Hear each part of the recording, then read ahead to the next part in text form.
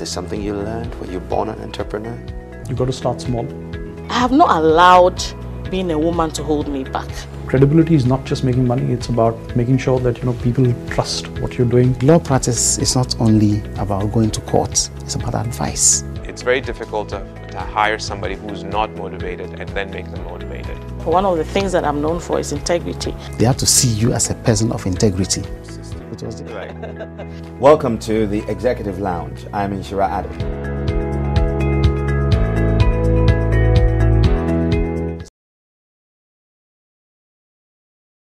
Hello and welcome to the Executive Lounge with me, Inshira Ado, and this is our 6th season. This is the show that brings you the insights from the lives and work of men and women who've scaled the daunting heights of either starting their own business or managing institutions right here at home and around the world.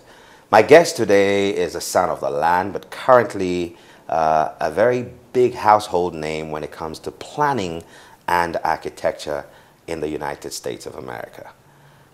Mr. Kofi Bonner is an architect, a planner, and a man who just loves to transform spaces and lives through architecture. You're welcome to the Executive Lounge. Thank you. I'm happy to be here. It's good to catch you. A few weeks ago, I was in San Francisco, and I had the honor of connecting with you, and I'm happy that you made the trip here and we could sit down.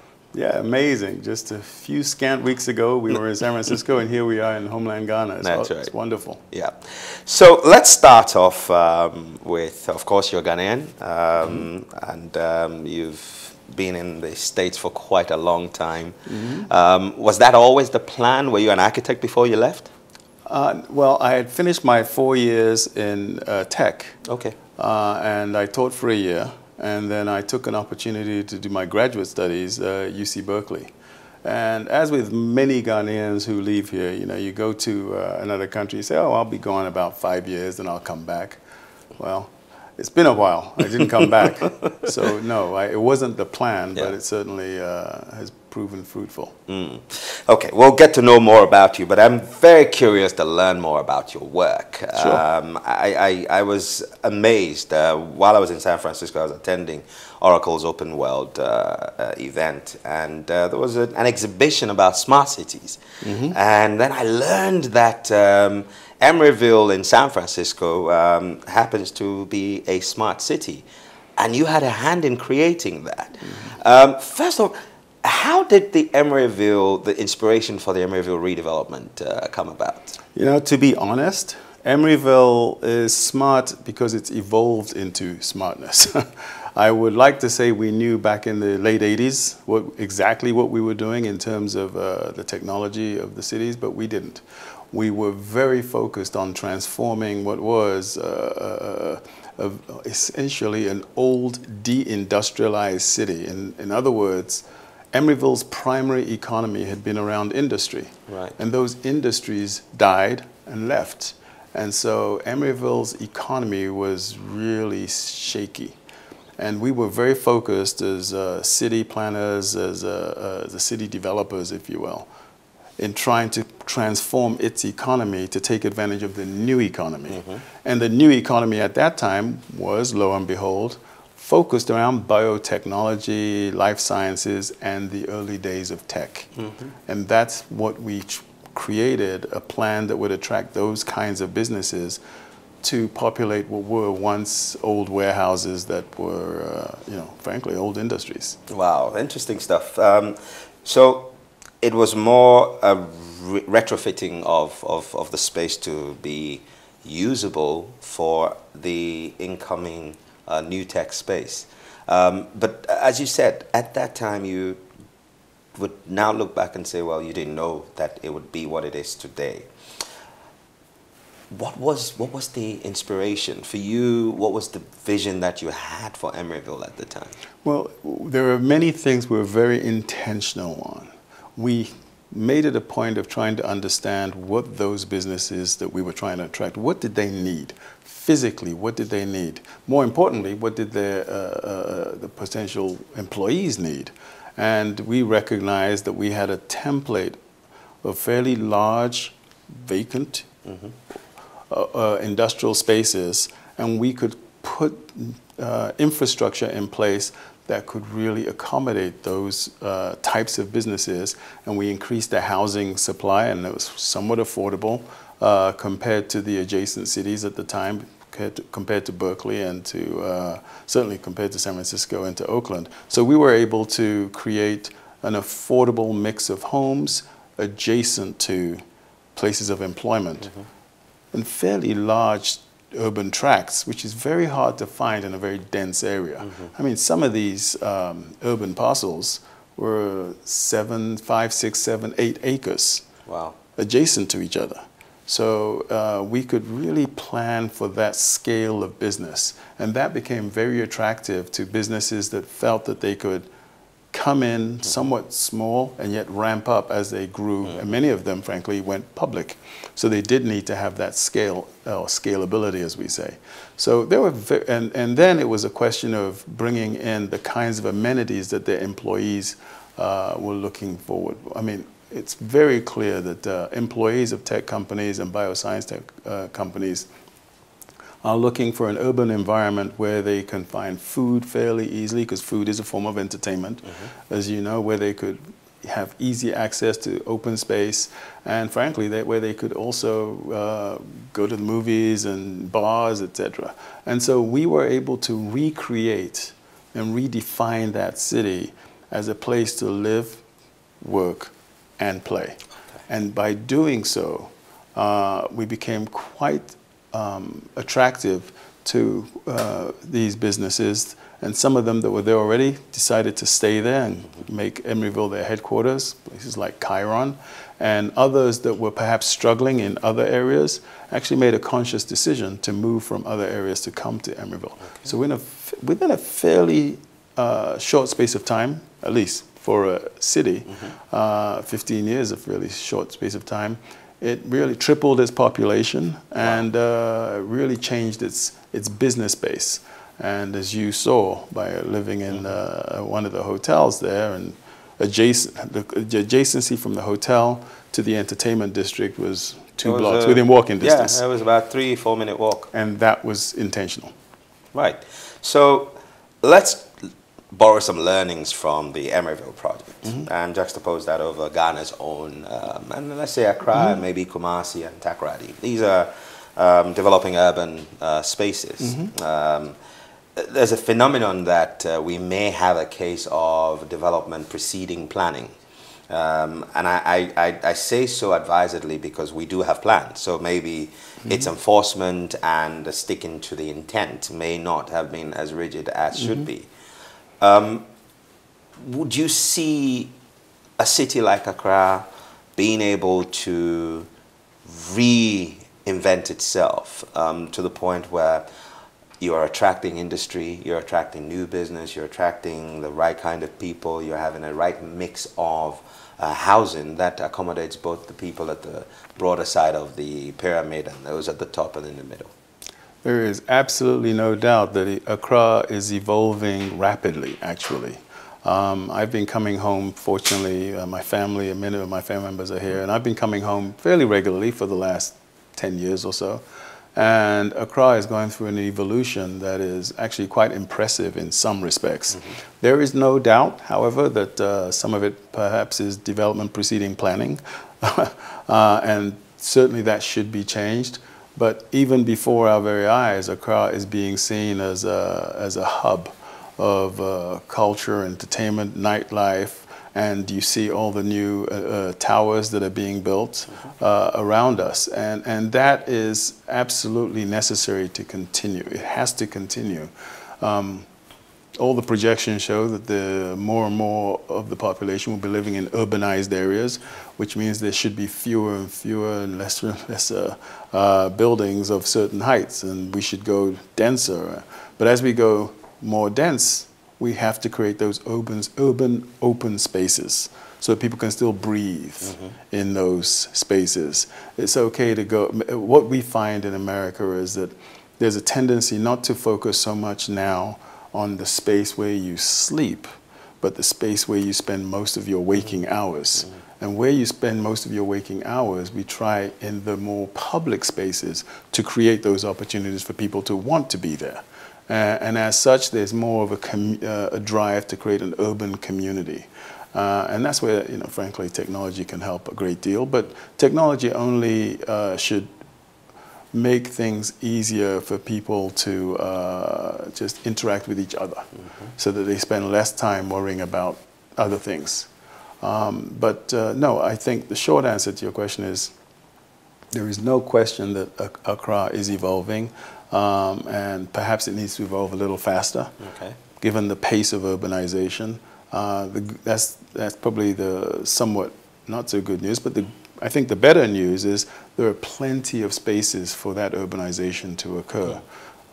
It is important, however, that the economics around the urbanization is attended to.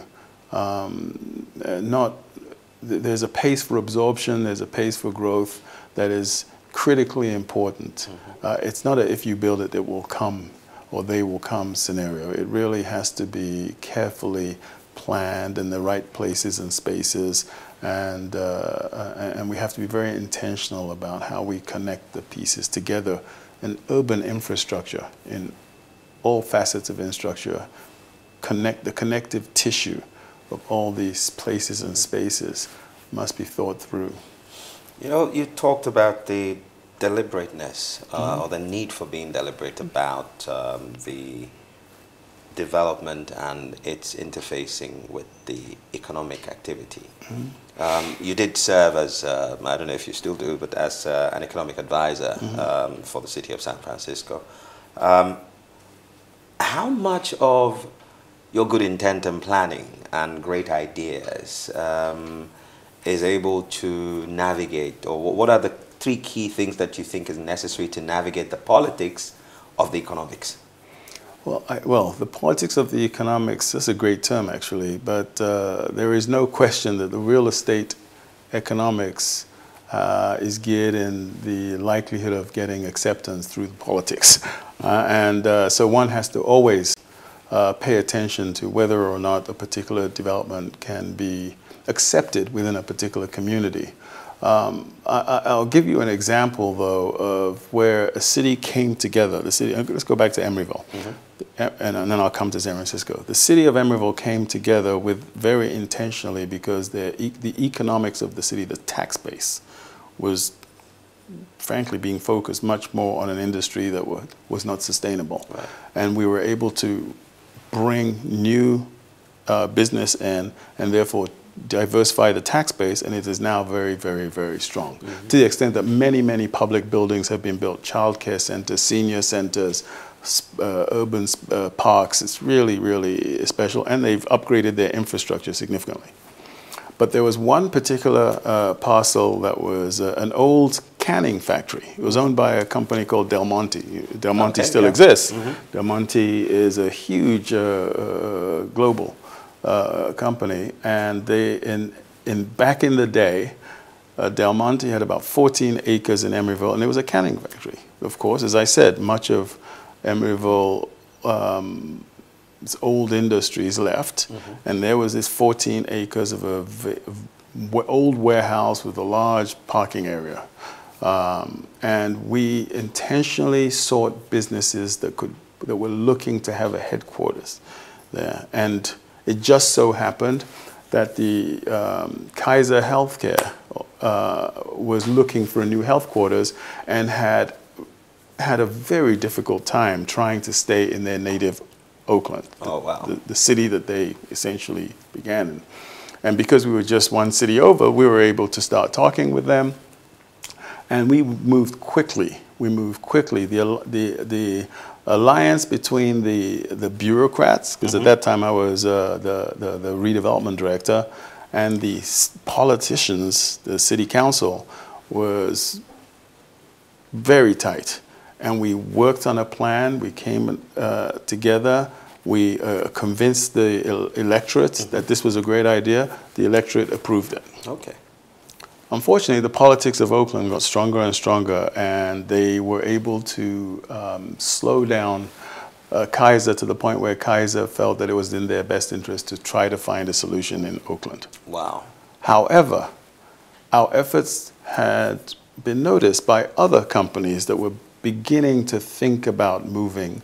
And today, the site that we had essentially taken through the whole political entitlement process, as we call it, is now the headquarters for Pixar. I was there. That was originally a site for the headquarters. So that would have been Kaiser Permanente's... That was Kaiser Permanente's headquarters. Headquarters, okay.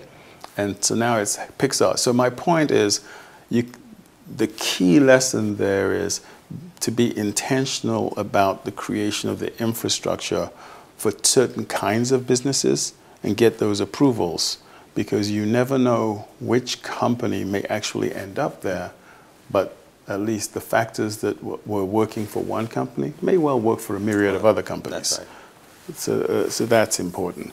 I think it's important to have a shared vision between the community and obviously the political entities. And there are a number of things we have learned along the way. Look, sometimes we have been forced to go to the electorate directly because there's often opposition to large-scale developments, certainly in America, but most definitely in San Francisco. And we have had to take a couple of times, we've had to go directly to the electorate and ask a very simple question. This is the scale of development we would like to bring to this city and to this community. If we are able to bring this forward, would you as an electorate support it? And both times we have won. And because we have won, we have been able to give what I consider the backbone to those politicians who may have been a little more cautious, and they have ultimately then supported us throughout the way. And so I think that's always an alignment of vision. Is very, very clear. So it's worthwhile to spend the time to be crystal clear on the direction, the arc of development. People have to understand where you're going, especially on the scale of development that we work on. And the third is always be mindful of the economics, because fundamentally, if the economics don't work, the pretty plans will never get built. If there is one thing that sometimes I find as you go around the world, there are so many plans that end up in beautiful books bound and on shelves. They never materialize. And often it's because, well, could be any number of things. One, they didn't pay attention to the alignment of the politics and the electorate. Frankly, most of the time it's because the economics of the actual deal were not quite ready, let's say, for that particular development. And it's important to really think through scale, and the economics of scale is critical. You know, the mention of vision and a shared vision, who should lead? Should it be the bureaucrats, the politicians, or the people? How do you get that the framework of a shared vision to work well? Well, often you will find that there are several discussions about what it is a community or a city wants. And so it's important to try to understand, cut through a lot of the cloudiness and the vagaries of the conversation and seek those specific development ideas that may actually begin to respond to some of the things you're hearing.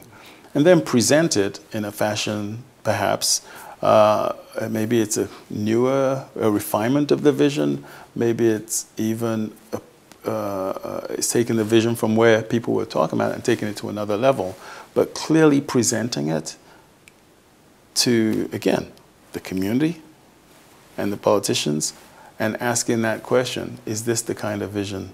Are we correct in this, in preparing or presenting this vision? And making it clear that if the answer is yes, then you are the appropriate entity to take it forward. So this is constant dialogue. Constant dialogue. And it's important you say it's a constant dialogue, because sometimes along the way, circumstances change. And often we have found ourselves as we say, turning on a dime or pivoting towards another opportunity. Let me get you back to Mission Bay in San Francisco. Mission Bay in San Francisco, up until my shipyard and candlestick project, was probably the largest redevelopment project in the city. And I was the chief economic policy advisor to Mayor Willie Brown at the time that was going through its final stage of entitlements.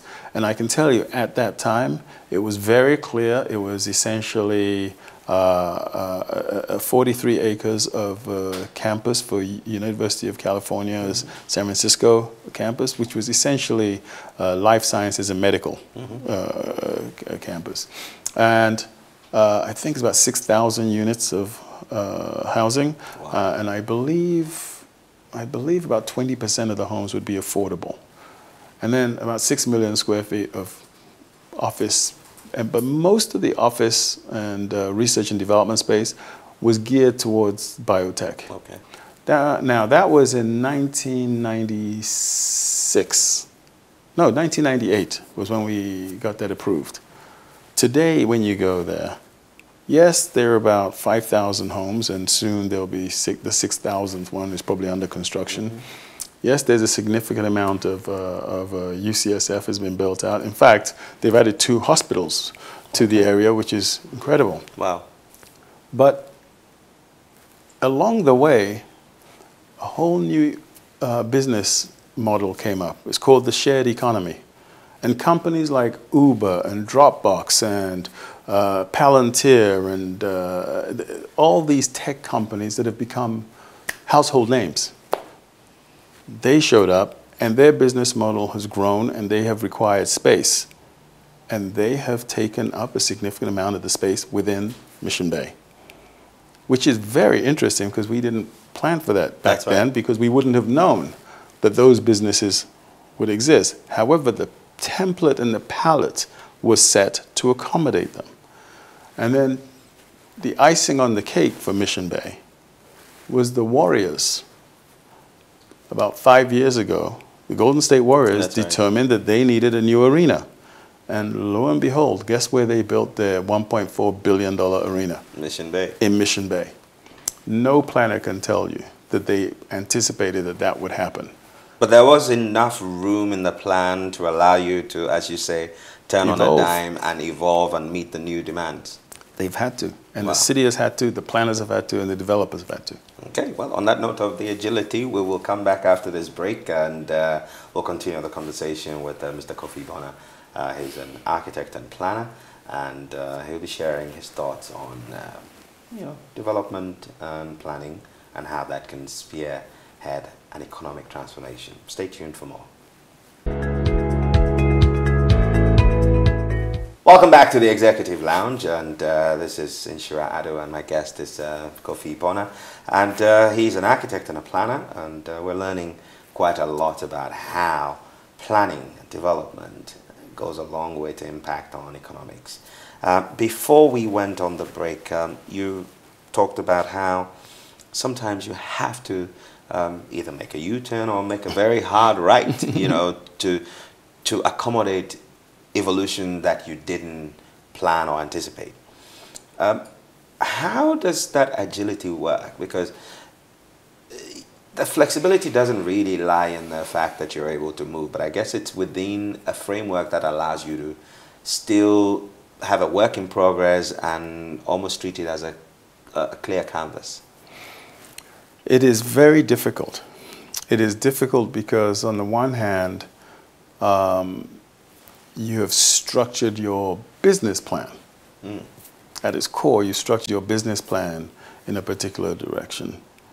And as such, perhaps your financing and all your, frankly, government approvals may be in a particular direction. However, there are the easy pivots where new ideas or new businesses can fit right in. Whereas, for example, you may have planned for a research and development space for medical or life sciences. You might find that Google's R&D will fit in nicely. It's not that difficult. but it could be as radical as expecting to build office buildings and having to put an arena there. That's where you have to re-engage the same entities that you engaged at the beginning. Because the amenities you would need for an arena is totally different from what you would need for office blocks. The infrastructure, the transportation infrastructure, the transit, the way you think about bringing people in and out of that area, very different. Very different indeed. So it's not an easy pivot, but it's a pivot that all businesses must make. Because often you're trying to prove to yourself that it's more economically sustainable to pivot, and therefore perhaps your plan actually in the long run was enriched and enhanced by the pivot as opposed to staying the course. So it's situational, I should say. It's situational.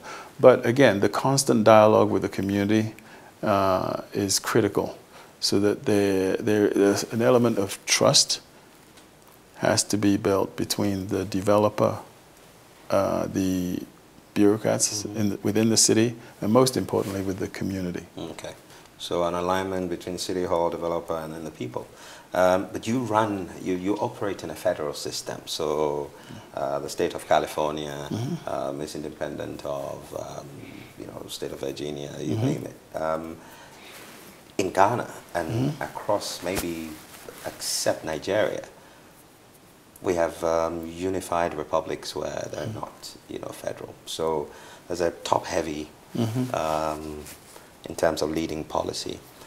Ghana is talking about some decentralization of governance. In the absence of a fully devolved governance structure, how do you see this kind of scale of development, or even the framework that allows it to happen, working in a space like this? Well, as you've pointed out, the levers of power that affect and effect development are different in Ghana, and obviously one has to understand where those levers are. And much of the vision comes from the state level, because often the smaller municipalities, let's say, they just don't have the resources, and they don't have the capabilities to move significantly in significantly different directions. They must have the help of the government, and that's why, frankly, they're in some respects, when the government has decided to make certain moves, and they've obviously provided the funding and the resources beyond funding, so the government will to make change. Change actually can happen sooner than perhaps in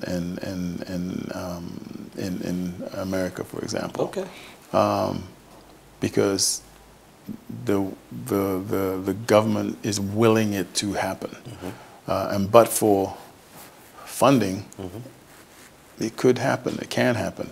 Now, there are all kinds of issues that we know well, which make working here somewhat unique, and the land ownership structure is That's right. Unique and complicated, and complicates the ability to really move quickly through the process. But there's a reason for that. I mean, it's a traditional system that has to be respected, and that system is a constituency for that development, and therefore one has to pay attention to it the same way that you pay attention to an immediate community in San Francisco. You have to pay attention to the community that is the chieftaincy that may actually control the land, and that's all part of the conversation. I think it is critical to be clear-eyed about who is around the table and where those levers are and must be in order to make change happen at scale. Yeah. You know, I took a trip into Silicon Valley. Yeah. And I was, you know, impressed with the evolution and the fact that this originally would have started as large space for technology parks. And in all the stories you've shared, there's a clear intent at achieving something in the future. Of course, Ghana's economic development is so that every Ghanaian will be able to afford 3 square meals and children go to school and everybody lives, you know, a pretty decent life. And that will not happen overnight. But there has to be a very constant journey towards that. The concept of technology parks or inducements that drive economic activity into specific areas, would I be wrong in imagining that we could use that to address maybe not just one issue of economic development, but also urbanization, which is also something that really has been a problem for us? Perhaps one of the most exciting things about sort of emerging economies and their development capabilities is the fact that they can leapfrog. It is probably harder to introduce smart infrastructure into San Francisco than it will be to introduce it into Accra. Oh. Primarily because of the, I mean, look, you've said it well, America is a capitalist system. The person who owns the land and may choose, without inducements, they're not going to make changes. And their inducements often have to do with bottom line. Very few people do something for the benefit, for the good of the society. The landowner that owns a parking space that could be better suited for affordable housing will not give up that parking lot. Will not give up that parking lot just because, unless somebody pays them what they consider to be the fair market So value. your social good must be tied, you know, to their economic benefit. Because they worked hard to buy that parking lot. And if the stars have aligned and now it's their time to make what they consider to be a fair market value from that asset, then so be it. Right. And even when the government deems it necessary to take that asset for a social good or a public good, the government is bound by the rules of what's called eminent domain to pay a fair market value. I've been through that process a few times when I was on the government side, and it's actually a fascinating process. And Emeryville was a classic one. Not everybody wanted to sell. Not everybody shared the vision. Wow. There's a couple of guys who owned gas stations, and we needed to put roads through their gas stations, and they didn't want to sell. So we had to go through the public process of eminent domain to gain access and seize their properties. And ultimately they got paid well, and the city was able to continue. So it is somewhat easier to do something at scale in the emerging economy because you're introducing it for the first time in infrastructure that actually needs to be replaced anyway. As in our newer developments, we're obviously thinking about smart city infrastructure, and we're actually planning for it. And because of the scale of the developments I'm working on, we are able to grade and pave vast acres. One of the projects we're working on is 2,000 acres. And so every inch of that will have an opportunity to have something that is associated with the smart infrastructure, be it sensors in the streets or sensors in the lights or smart cameras, public Wi-Fi distributed through the street light system. All those things will be introduced as a function of the basic design of that place. It's much harder to retrofit a city. So in essence, today's underdeveloped city actually has an opportunity to become tomorrow's smart city faster than the so-called established ones. I believe so, because the aging infrastructure in the older third world cities are crying out to be replaced, and most governments are actively thinking about replacement and retrofit. And they can therefore take the opportunity to do exactly what we said. Take advantage of technology in the retrofit and replacement. I mean, I see there are some areas in Accra, for example, that they've replaced all the, I believe they've replaced all the streetlights and made them all more energy efficient. Well, there is a city in close to San Francisco that it was very much harder for them to do that, but they did it. And when they did that, when they replaced their streetlights, they took advantage of something that was very interesting. They took advantage of the fact that by using more energy efficient lights, they could reduce their energy bill. By reducing their energy bill, therefore had some money to add enhancements to that light. So they decided to add smart cameras. So now not only for the same price, they have energy efficient lights and smart security cameras on those lights. And the police chief is very, very happy because now they have a very, very smart security system in certain roads in their city. And one has an ability to do those kinds of things here. There are some technologies providing public Wi-Fi through low power networks that as we're building out communities, there'd be no reason why we wouldn't add that here. As we're rebuilding sewer systems, there's no reason not to put sensors in those so that they're easier to maintain and manage down the road. There's no reason to build parking structures that don't have sensors in them and to create applications for the greater communities so that on their phones, because almost everybody has a phone, people can find out where best to park. It's interesting, when I come to Accra, I'll tell you something funny actually. I had about a year and a half ago, you know, I have this guy who drives me around. He's a great guy. And every time I tell him to take me somewhere, he knows exactly where he's going and he tries to get there. So one day I was just stuck in traffic. Can you imagine? Happens a lot in Accra. And I was looking at my phone and I went to my Google map.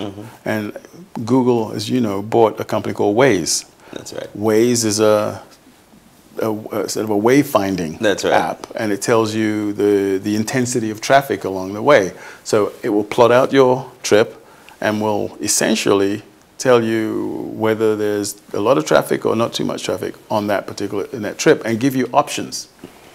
So I just plotted in where I was going, and lo and behold, Waze was giving me a different direction than my driver. So I kept telling my driver, you need to turn right. And he said, oh, Masa, yeah, it's okay. I know where I'm going. I know where I'm going. I know where I'm going. I said, no, turn right. Trust me on this one. So what I did was I turned the volume up because, you know, a little voice will tell you, please turn right. And I could see the poor guy was very, very unhappy, but this little machine was telling him to turn right, left, go. Then lo and behold, we got there, avoided the traffic. And I said, this technology has just helped me through this. All because of how many people have phones in Accra. That's right. So every phone that's sending a signal up to the cell sites is all, and then that's coming down through algorithms and plotting my the direction where I'm going, and that simple thing just made my life easier, as it can make everybody's life easier. You know, it's a very it's already here. It's here, you know. I just never really thought about the concept of Internet of Things as being brought to the level of wayfinding, as you just explained it. So we have had Internet of Things for quite a while. Yes, so many things are connected. Several levels of application. And in the smart city model you're describing, you know, the benefits for fighting crime, the benefits for ensuring that, like you said, sewers are better controlled. We have perennial flooding in Accra, for example. We have sanitation problems. In the Oracle Smart City installation at Open World, you know, it was describing how sensors, you know, even everything to smart trash, you know. What other applications from your, you know, coming in and out of the country for a while, do you feel that we could be using to leapfrog and improve livelihoods and the way we work? Well, well, I think, you know, it's interesting. I said before that the technology in and of itself may not be the be-all, end-all of things. Mm-hmm. To me, the fact is technology can make your life easier and give you time, more time to interact with other people. That's where I think technology could be really useful. So you don't waste time in traffic because it's redirecting cars and buses and telling people where to go. Imagine if all the trotros, let's say all the trotros suddenly had something in them that told people exactly where they were, and they knew where their passengers were going to be, so they didn't all have to just sit and wait in one spot. Maybe there would be a little better flow. There's simple things that technology can do. And so the people who have to get up at 4 a.m. and wait for 2 hours before, you know, maybe they don't have to do that because you can actually book your trotro in advance, and you know you have a seat. And your trotro driver knows exactly how much they're going to make per trip because it's already booked. Wow. That exists already. So rideshare app.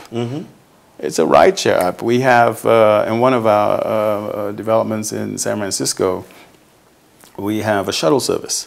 And that shuttle service, and we worked with Bosch on this, that we have a shuttle service and we have what we call a community app. And on everybody who buys a home in the community, there's an app. And once they join that app actually will tell you exactly where that shuttle is. So that when you're ready to get on that shuttle, you don't have to go wait at the stop. You'll just time it so that you can do whatever you're doing, finish it, and then go. And more importantly, that driver has a feel for how many people are going to be ready on it. We're introducing a rideshare app so that says that if I live in San Francisco but I work in Silicon Valley and I need to get there at 10 o'clock, I'm happy to drive, but I've got a car with 3-4 more passengers sitting. So I'll just put it in the community app, and anybody else who wants to or needs to go to Silicon Valley within 15 minutes of me, say, sign up. I'll come with you. I've just taken 3-4 cars off the road. So lower carbon footprint. You got it. Those very simple applications. I mean, there are some much more complicated, and like the trash one is a fascinating one. We have toyed with that. In some of our developments, where we use, in fact, they use it in Northern Europe, in Stockholm, for example. Had it 50 years, where you can vacuum trash. The trash chutes, the chutes that the old banking systems used to use. Exactly. You separate your trash, and you put it in a chute, and it takes it to a central location. Wow. And because of that, you don't have dump trucks running around all over the neighborhood. So when a third world country or a city in an emerging economy is being reimagined, it can reimagine those kinds of things so that the trash is a little easier to pick up. Wow. I mean, because at the end of the day, when you are building the infrastructure for roads and you're building the trenches for the pipes, etc., you're just building 3 more pipes in the trench. That's right, because you're separating, them. Compost, paper, and it's already separated, and then you can direct your trucks to go there, and then people are monitoring it. It's happening now. And we have an opportunity to leapfrog. And we have an opportunity to leapfrog. Fantastic. We're going to take our final break, and when we come back, we're going to learn a little more about some of the other things that Kofi has been involved in. This is the Executive Lounge, and there's more where this came from. Stay tuned.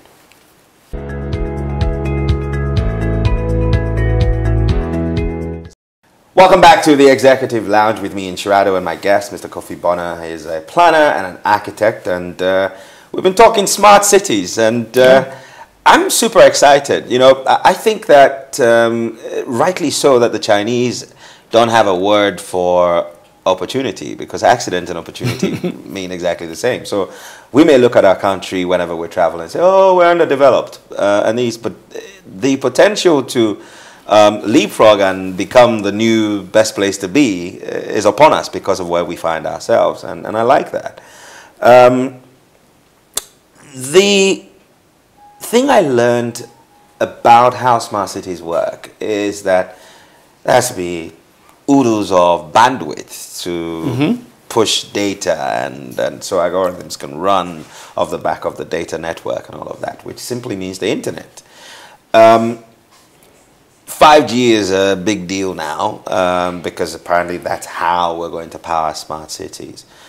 Internet penetration in Ghana is increasing, but the cost is not going down. How much of the cost barrier could limit our speed to leapfrogging and deploying smart cities? Well, I think it's interesting that I think the costs haven't come down, because by the time some of these new, like 5G is being talked about in Ghana, 4G just got here, but we're going to 5G, and it's almost, there's not enough time for things to settle and scale to build up. Right. And the first world countries, they build up a little more slowly. So those established companies have business models that know exactly how many customers are they going to move off 4G into 5G, so they can begin to think about the marginal cost of the next big thing. Okay. Whereas here, there's probably a lot more subsidy required to move people from 2G to 5G. Right. And then probably, I think that I'm not quite clear of the connection or association between government and its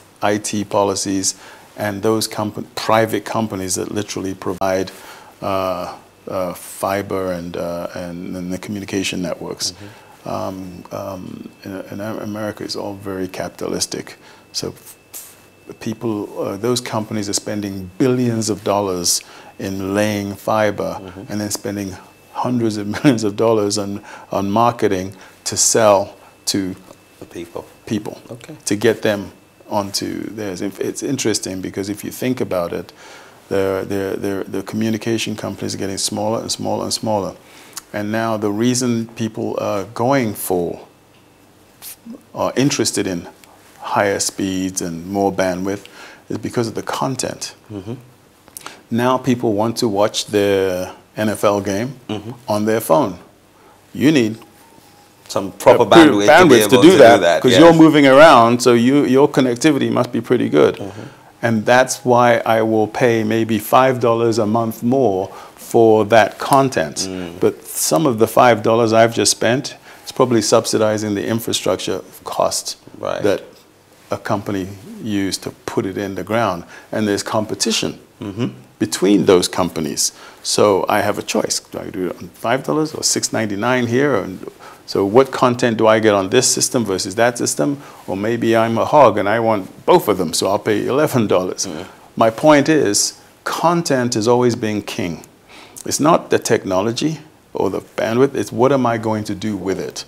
Until or unless Ghanaians see an absolute benefit to having bigger bandwidth, probably won't be as cost effective for the individual.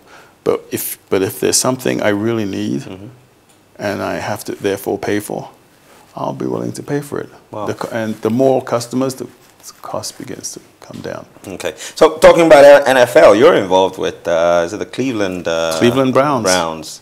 What's the story there? It's a fascinating story. So you recall that I was the Chief Economic Policy Advisor to Mayor Willie Brown. That's right. So one of the, other than dealing with pure redevelopment and economic development, business and attraction for the city and county of San Francisco, one of the things that he charged me to do was retaining the San Francisco 49ers in San Francisco. Wow. Because San Francisco 49ers needed and wanted a new stadium.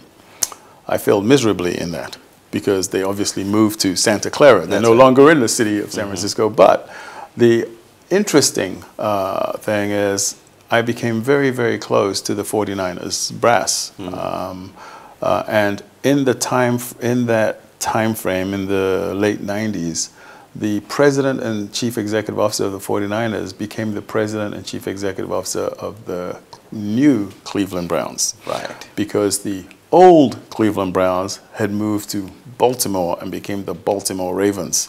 Anyway, as it turns out, the new Browns didn't have a team. They didn't have a stadium.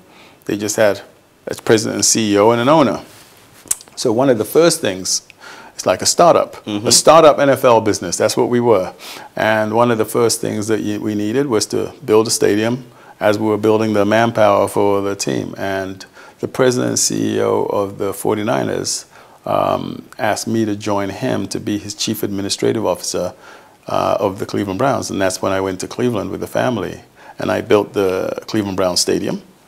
The city had built about 40% of it, but I was the owner's rep to take it all the way. And then I was essentially running all their business operations. And it was fascinating. It was literally an NFL startup team. Wow. It's actually 20 years ago. When you started that venture? When we started the new Cleveland Browns. This is their 20th year. And how's it coming along? Well, the 20th year looks better than the first 19. So at least you're heading somewhere in the right direction. They're heading somewhere in the right direction, Okay, I would say that. But that was a lot of fun. The NFL was a lot of fun. Well, unfortunately, I only have under an hour to plunder your fine brain, but it's been a wonderful conversation. Yeah. I look forward to catching you for a rebound next time you're in town. All right. I think that there's a lot more we can learn from you. But as always, at the end of the show, I share 5 things I'm taking away from this conversation. Number 1 for me is humility. I think that humility is a virtue that is worth exploring. Kofi clearly has achieved a lot. I'm sure he has even bigger ambitions, but he clearly has navigated a number of complex roads in his life and journey, and is still on his way. But he carries himself very well as someone who's approachable, and you can tell in his storytelling and everything that at the core of it all is humanity shines through. And so it's important that we remain human, feet on the ground, because no one is an island. Number 2 is that failure doesn't always spell the end. Fascinating story about the Cleveland Browns, how it all started, not being able to keep the 49ers in San Francisco. But then, as fate will have it, he still ended up having a football team in San Francisco that has a stadium. So you may not win the battle the way you anticipated, but in the end, you will get to where you wanted to get to. And number 3 is that underdevelopment or disadvantage actually is an advantage. So what you don't have is actually room to have what you dream of. And number 4 for me is passion. There's a clear passion in a lot of what he's done. Very ambitious dreams, very complex structures, and bringing different stakeholders together. It takes passion to wake up every day wanting to do better than you did the day before. And for me, the final thing is that there's always that part of you that will always bring you back home. Never forget where you are, who you are, where you came from, because they all intricately come together to build a better world. Kofi, thank you so much. Thank you. Thank you very much. Just before we go, what do you do to relax? Oh, I love to read. I love music. I am one of those that keeps up with the Ghanaian music scene, probably more so than my kids. Okay. But I love to read, and I still watch sports. Good. And, Ghana, man, I still love to dance. Wonderful stuff. Well, thank you so much. It's been great talking to you. Yeah. And it's Likewise. been great having you watching us, as always. And I'm thankful that we can come your way with the Executive Lounge every time you tune in on a weekend. We'll be back with more next week. I'm Inshira Ado, as always. Go forward, make rain. Shalom.